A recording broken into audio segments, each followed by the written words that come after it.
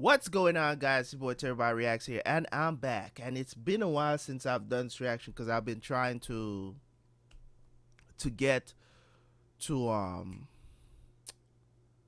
been trying to get these to upload on YouTube, and that has not been great. Okay, so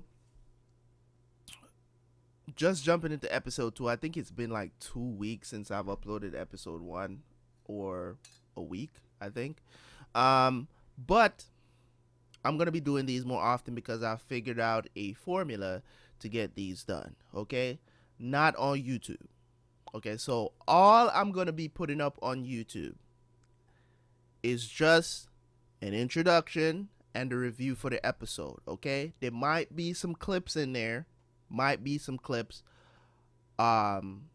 the episodes in there. If I still can't put up those clips, or it's blocked in some countries, I am not going to put up that reaction, because the reason why I don't want to do that,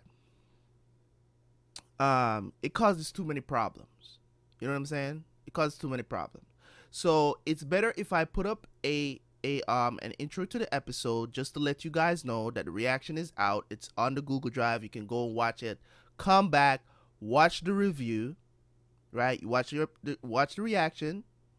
You come back to YouTube for the review, please, and you watch the review. Leave your comments there. Let me know what you think about the episode, what you think. Get me hyped about the upcoming stuff that's coming on the episode. Because other than that, I need you guys to interact with that video, the review, on YouTube, because that's how the channel will grow.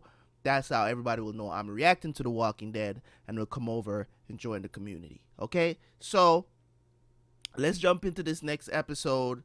A lot that happened in the first episode of the other series that I can actually talk about is the things that happened.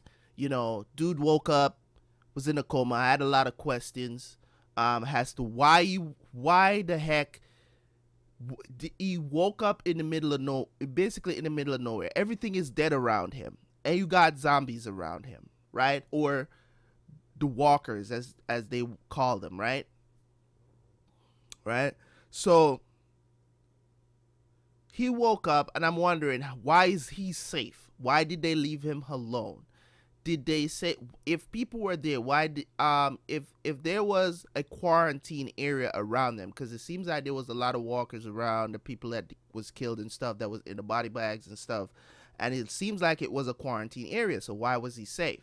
Okay, we got to see how he got shot, how he ended up in a coma, and everything happened. His wife and his son, they're alive, but he doesn't know that.